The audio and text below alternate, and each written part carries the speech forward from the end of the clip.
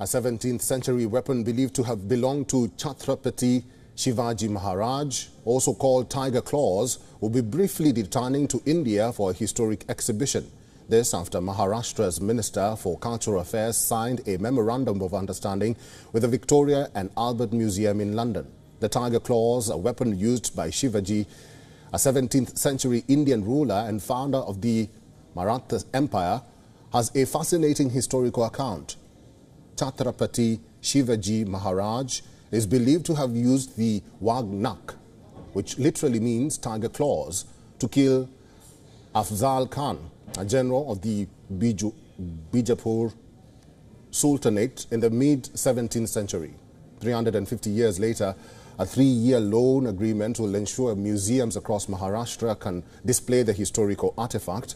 It has also drawn attention from scholars due to the leather case made in the 19th century.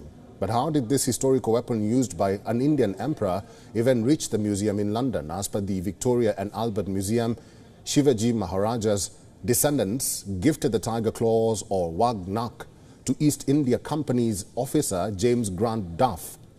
After his service in India, Duff took the weapon to Britain, following which his descendants quote-unquote donated it to the Victoria and Albert Museum.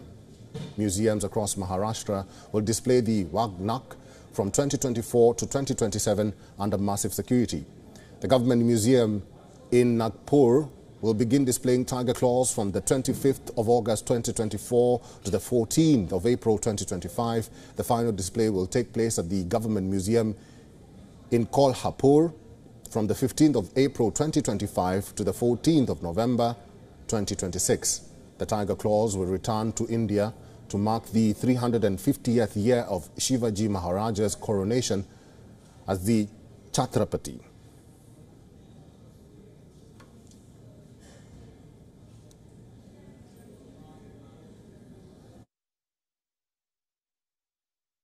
WION is now available in your country. Download the app now and get all the news on the move.